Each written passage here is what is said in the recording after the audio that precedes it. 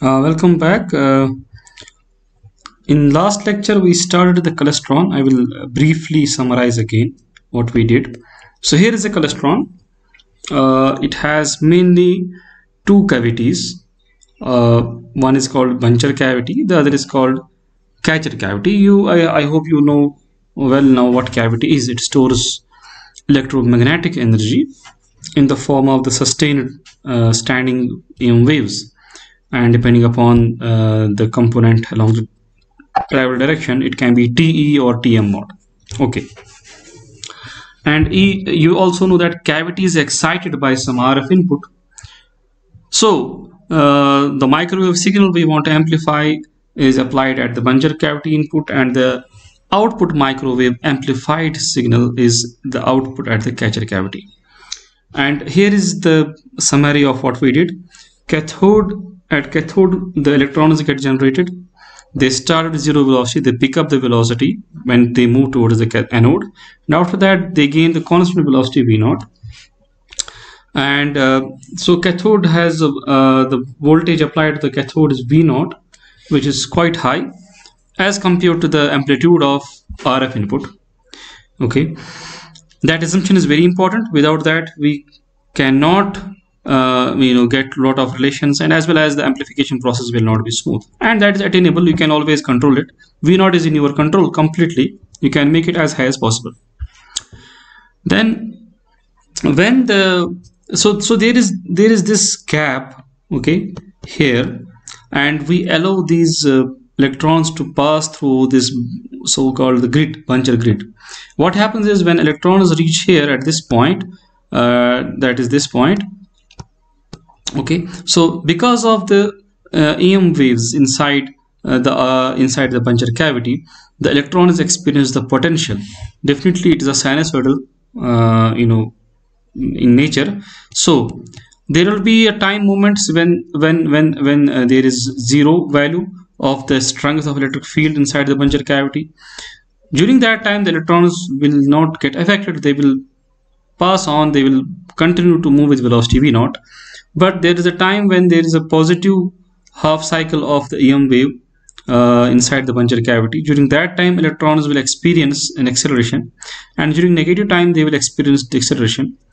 And what will happen effectively is it will form the bunch of electrons, hence the name buncher cavity. The electrons which will be moving at similar velocities, they will bunch together, and as they bunch together, they actually, the variation of these electrons with time, they result in a current which we call then current modulation, I of t. And then here we have a cavity. When these electrons reach here at the catcher cavity, now what happens is when they will cross through this, they get slowed down, and their kinetic energy gets changed into the potential energy, which results in the oscillations in the catcher cavity. And the oscillations, because of this, you will see the V0 factor will be there, because of which the oscillations will have quite high amplitude as compared to the input, and we get the amplified output at the RF output. Okay, we also derived this expression, so we use the conservation of energy, and this assumption you can see V1 is much less than V0. And here are some of the notations we did last time. And we finally, the main expression we got is that the velocity, okay, after it it reached the buncher cavity, the velocity gets modulated. Okay, we call it velocity modulation, and you can see it gets modulated with what? One is the frequency, and then there is also a phase term, right, which depends upon the distance between the gap in the buncher cavity. And you see there is a factor V1 by V0. Okay, V1 is the maximum amplitude of EM wave which we want to amplify, and V0 is your DC source. Okay, and T0 is the time. Okay, I will go back here. T0 is the time when an electron enters this gap, and T1 is the time when it leaves this gap. So the velocity you can express in terms of T0 or T1, as I have discussed it. There will be a slight change in the sign So if you use T naught, then this will be the expression. If you use T1, there is this minus of theta j by 2. Now today we will be studying the bunching process. This was a velocity modulation process. Now we will study the bunching process, and we will like to derive, finally we'll get the insight that how amplification takes place actually. To understand bunching process, this space-time diagram will help us. So on the y-axis we are having a distance. Okay, so as electron is moving, what distance it is covering, and x-axis is the time. Now you see there are three important instances we select. One is this where we write same. So same means you can see that, okay, this is the voltage variation in the buncher grid, and when it is 0, definitely the electron which enters here the grid, that electron will not experience any potential, any field at that time, because its value is 0. So we read it is the same velocity, it will move with the same velocity, and it will reach to some distance delta L. It will cover some distance delta L. Whereas the electron which has entered the grid earlier than, see, TB is the time when this electron enters, which experiences 0 potential, 0 field. Then there is a TA time which is less than TB. So it means the earlier electron. Okay, so that electron has entered the grid before this electron, but because of negative potential, it will experience retardation, okay, deceleration. So it will be slowed down, but ultimately this electron will also reach, cover the same distance, okay, and meet this electron. Then the electron which will enter later on at time Tc, okay, that Tc time is corresponding to the maximum amplitude, Ta time is corresponding to the minimum amplitude. So that electron, because it is a positive potential now, it is experiencing positive field, so it will accelerate the electron, and this electron, although it entered into the grid later on, but it will move faster and catch up these two electrons. So this forms one bunching center, okay, this forms one bunching center. And one very important thing is how much is the difference between these times. You can see that if you have a complete time period T here, so when do you say a complete time period? You start it like this, right, and like this, and you can see that if this time is T, then this time is T by 2, hence this time is T by 4. Okay, so you know that T is equal to 2 pi by omega, so T by 4 is equal to pi by 2 omega. So that is why the difference between these 2 points, TA and TB, TB and TC, that is the slowest point, same velocity point, and fastest point, that is pi by 2 omega. What is this time TD? It is the time when all the these electrons, they are getting bunched together, they are meeting together, okay, that is denoted by TD. Okay, now first of all I will again write here the velocity modulation equation which we got last time.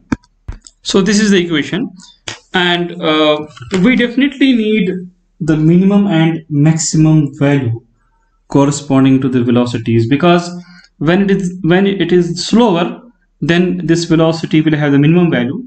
When it is faster, it will have the maximum value. Now the minimum and maximum value of this velocity will depend upon the minimum maximum value of sine, right? So you know that sine has minimum value -1, maximum value +1. This allows us to write that the V minimum will be corresponding to the value of sine equal to -1. That will be then V naught times 1 minus beta I V1 by V naught, and V max, the maximum velocity which will be attained at when the potential at the bunch grid has maximum value, that is V naught times 1, sine of this quantity will be 1 plus beta I V1 by V naught. This is quite simple. Now look at this figure carefully. What is delta L? Delta L is the distance from the buncher grid to the location where the bunch is formed. Okay, when the bunching happens. Okay, so what will be the relationship between delta L, and you have to see carefully the timing also. So if you look at this this point, the point where the velocity is same, okay, so that is point TB, and what is the time when the bunch is formed? That time is TD. And what is the difference here, time difference? That is TD minus TB.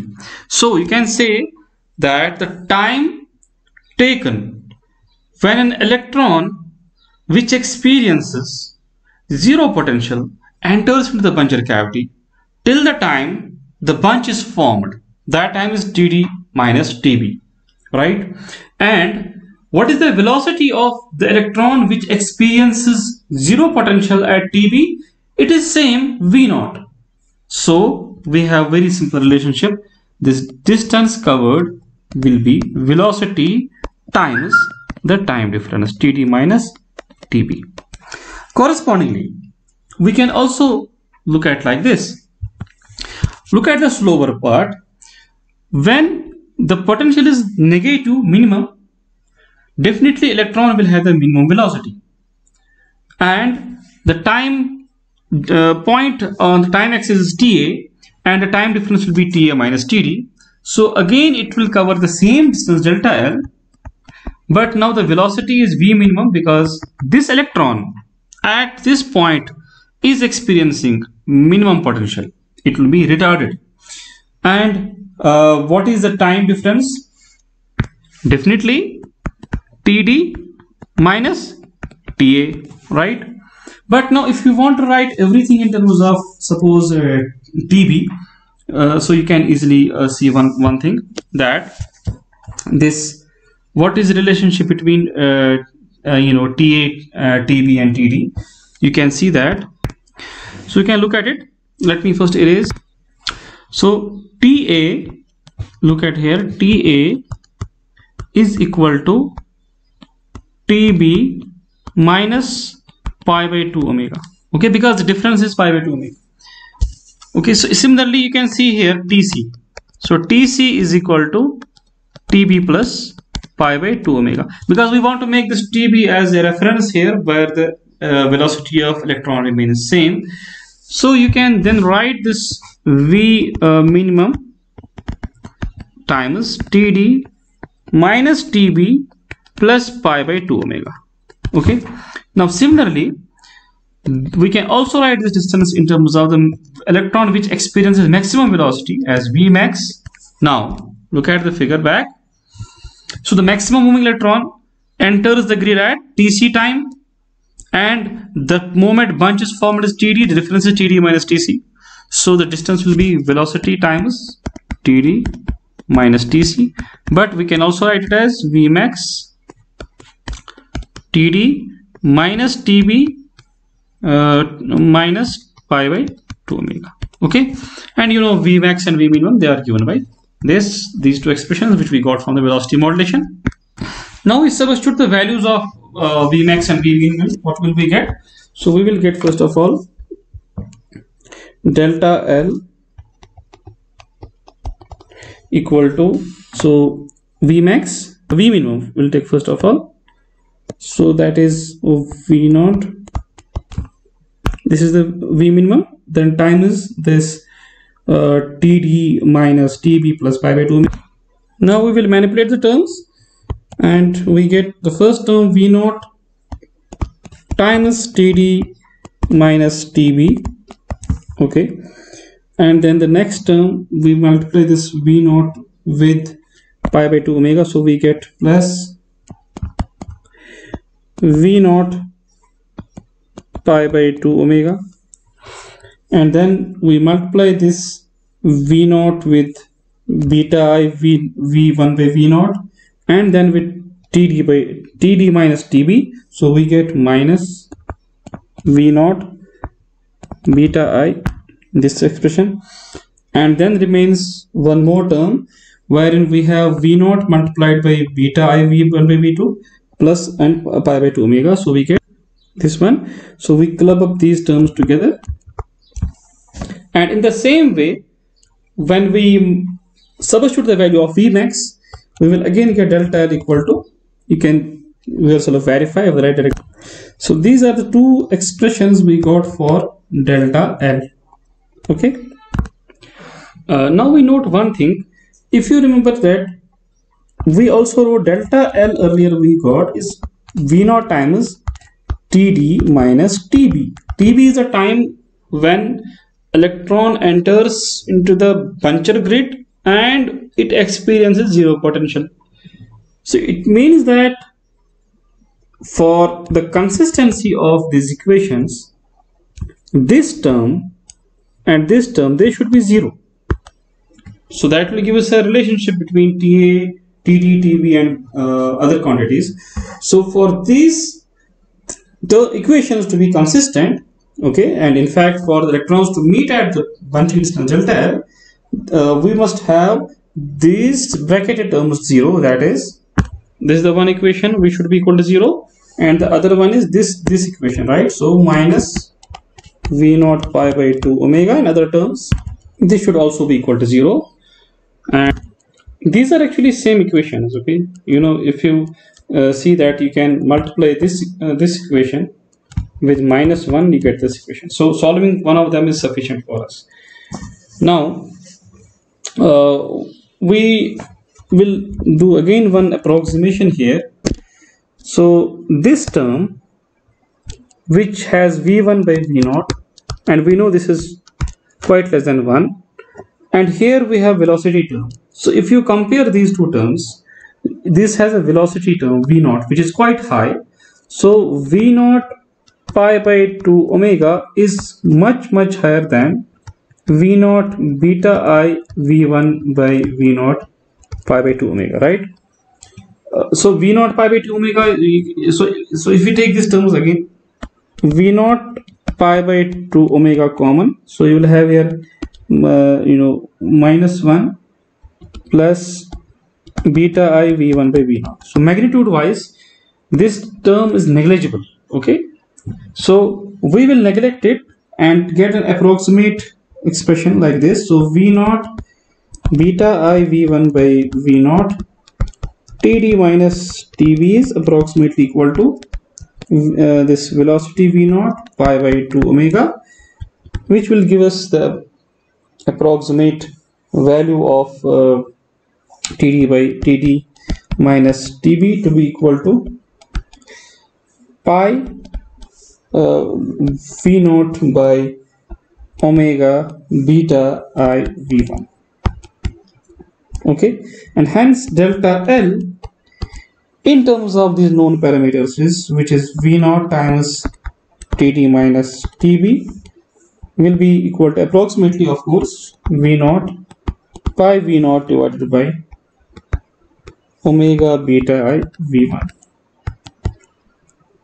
Okay, here we raise an important question. First of all, see, we have to get some terminology also used. This is the space between the buncher cavity and catcher cavity is called drift space. Okay, this drift space, this is free of any field. There is no field in the drift space.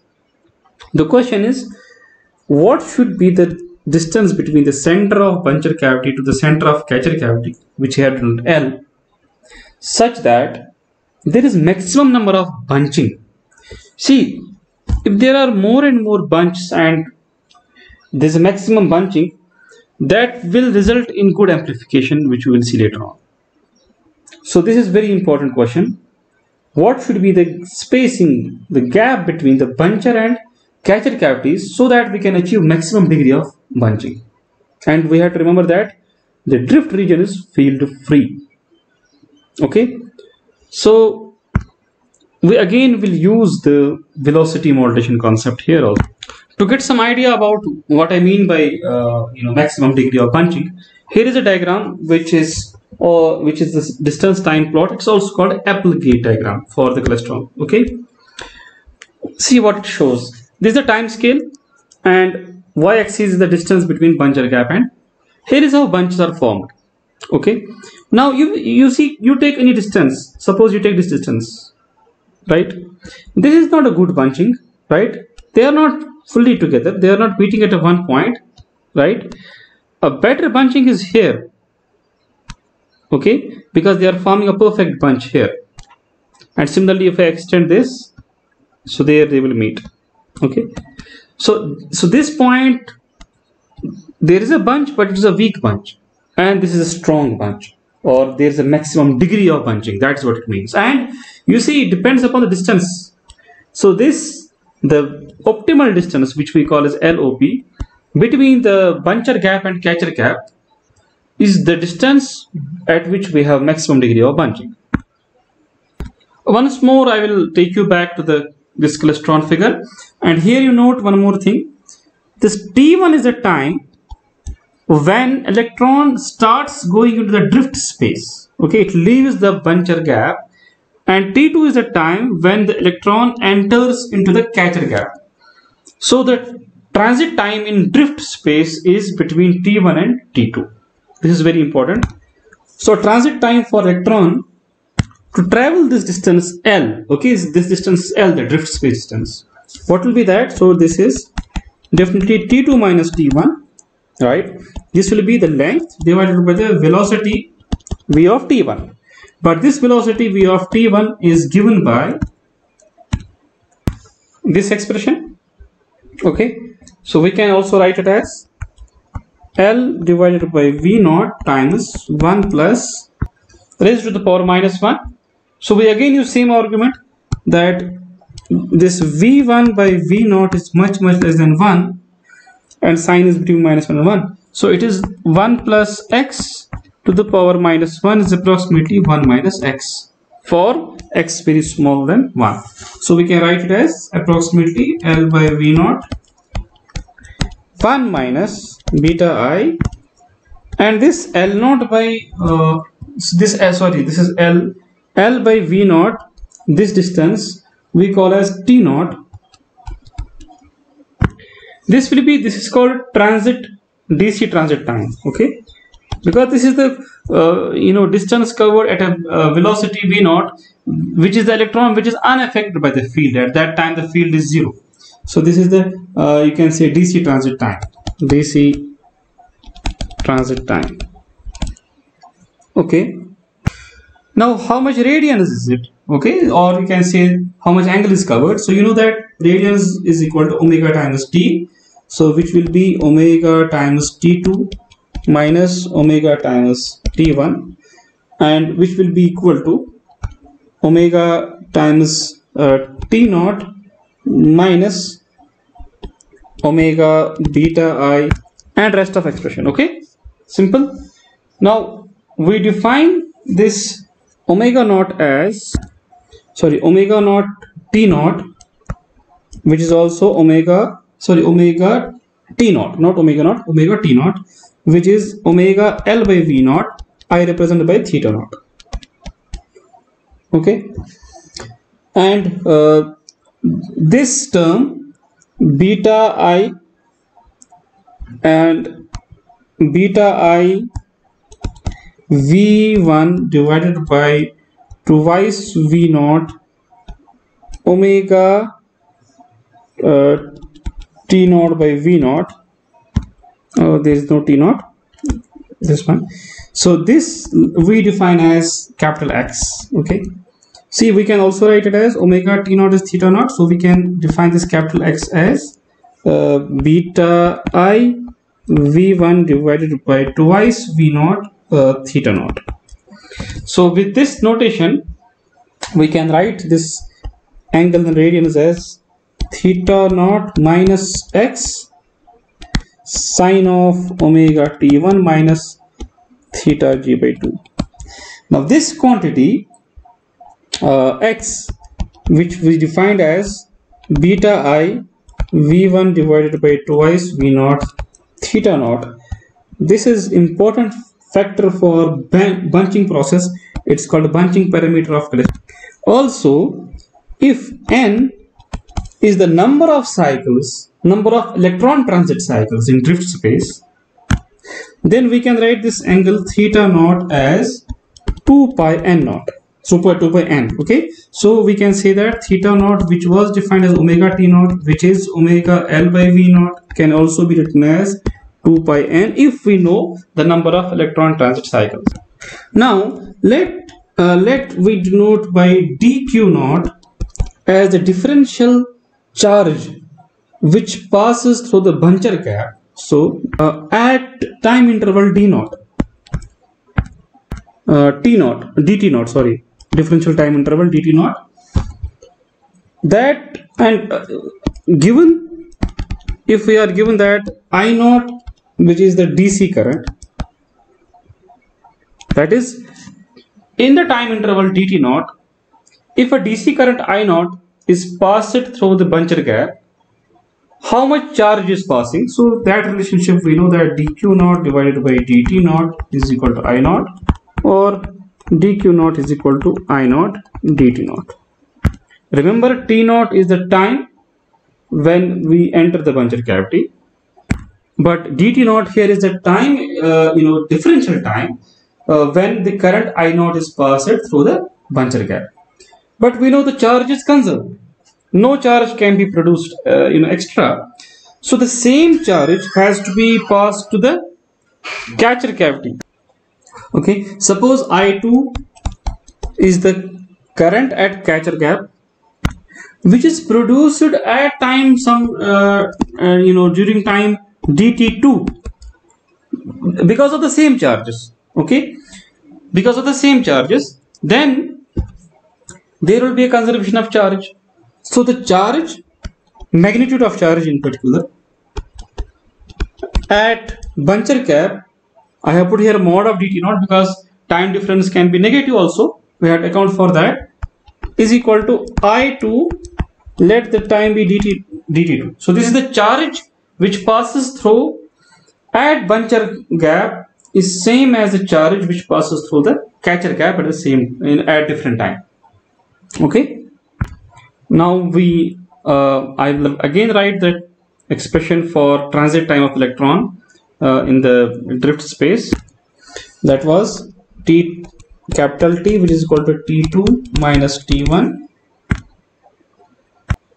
We can again rewrite it that T2 is T1 plus T0 1 minus beta r. Okay, so we also know that we defined the transit time in the Buncher gap as T1 minus T0. So I can write this T1 as T0 plus tau. So this T2 can be written as T0 plus tau, and that's the expression. And corresponding angle in radians, so multiply omega throughout. So omega T2 is omega T0 plus omega tau plus omega T0 times, so omega T2 is equal to this, so omega T0 we call it theta naught, and omega tau, if you go back, it is theta g by 2. Previous lecture we have done it. Okay, or not 2 but theta g. Okay, theta g, sorry. And then one correction here, so this will be, let's keep it as omega t naught. Okay, so omega tau is theta g, which we have done in previous lecture. Then we have this omega t naught. Omega t naught we have defined it just now as theta naught. Okay, theta naught minus, and then this whole term, which is the theta naught. Okay, so you know that we have this was defined as the bunching parameter, so I can write it as, okay, so here I have written omega t1 minus theta g by 2. We can also write it as omega t naught plus theta g by 2. This has already been discussed. I warn all of you that, see, it is a little bit lengthy derivation, so keep track, go back and derive it again. Okay, now I will little bit manipulate it. I have the purpose for that. I can write this whole thing, so this omega t2, I can write it as this. You see, it will not make difference. Theta g by 2 here minus theta g by 2, it will get added to and it will become theta g. And then theta naught I can write it as minus theta naught here plus theta naught, and x sine omega t naught is same. Okay, just manipulation. Now why I have collaborated together, it has some physical significance also. If you look at this omega t naught plus theta g by 2, this you can think of as Buncher cavity departure angle, because you see T naught is the time when electron enters the Buncher cavity, and theta g is the angle corresponding to T1 minus T naught, that is the transit time. So this whole angle is in some sense corresponding to Buncher cavity departure angle. Similarly, omega T2, this whole thing, omega T2 minus of this, T2 is the time when when the electron reaches the cavity, catcher cavity. So you can think of this as catcher cavity arrival angle. Okay, but now our main purpose here is to derive the current equation. So let's take this equation where we have written T2 is equal to T naught plus tau plus T naught times this whole expression. Let me differentiate this with respect to T naught. So d T2 divided by dt naught is equal to, so this is 1, this is constant with respect to T naught, constant with respect to T naught, and then this next term we can differentiate. I have written here omega T1 minus theta g by 2, so I will write it as I told, another form, omega T naught plus theta g by 2. Okay, we can always write it like that, and its derivative will be cos of this, right? So I will write now dt2 divided by dt naught as 1 minus x sine of omega t naught plus theta g by 2. Okay, it's very simple. You just differentiate this with respect to t naught. You will get omega times beta I v this, and that omega times this is x bunching parameter, right? And then we get the cosine function. Oh sorry, I have to write cos here. It should be cos, right? Nice. Or in other words, I can write dt2 is dt naught times 1 minus x cos of omega t naught plus theta g by 2. Now we recall the equation which we have just wrote about the conservation of charge, is that I2 dt2 is I naught dt naught. Assuming the sign is same, we will remove the mod right now. So I2 is the current at catcher cavity. Okay, so I will write as I2 as a function of T naught is then given by I naught dt naught by dt2. So this is dt2 by dt naught. dt naught by dt2 will be its reciprocal. So that will be equal to I naught divided by 1 minus x cos of omega t naught plus theta g by 2. Or if you want to write in terms of T2, so we know that the time T2 is T naught, the starting time at the Buncher gap, plus tau, the transit time of Buncher gap, plus capital T, the transit time of the drift space. I will go back to the figure. See, this is T naught. Okay, this is T naught. This is T2. This T2 is equal to the transit time in Buncher gap, that is tau. The transit time in drift space, that is T. Okay, and definitely T naught is okay. This is definitely T naught starting time plus this transit time plus this transit time. Okay, so that is why it is T naught plus tau plus capital T naught. Okay, so that is what I have written here. Now I can then again write the current at Buncher cavity as function of T2 is this quantity, but we know that I naught do T2 is equal to T naught plus this, so T naught is T2 minus tau minus T. So there will be minus sign here. Okay, and then plus theta g by 2. Now what is omega t naught? Omega t2 will be as it is, so it is omega t2. Okay, using this relationship, so omega t2 minus omega tau, you know, that is theta g as defined, omega t, that was defined as theta naught, right, and then theta g by 2 plus theta g by 2. These details are not in the book, so I'm trying to elaborate those points which are not there. So it is 1 minus x cos of omega t2 minus theta naught minus theta g by 2. So this is the current through the puncture cavity. Okay, now this current, definitely it is a periodic waveform, right? And you know what is the period? Period is 2 pi by omega. That is what t is all about, right? So this is the period, and hence we can express this I2 as Fourier series. So I can write this I2 as Fourier series, some constant plus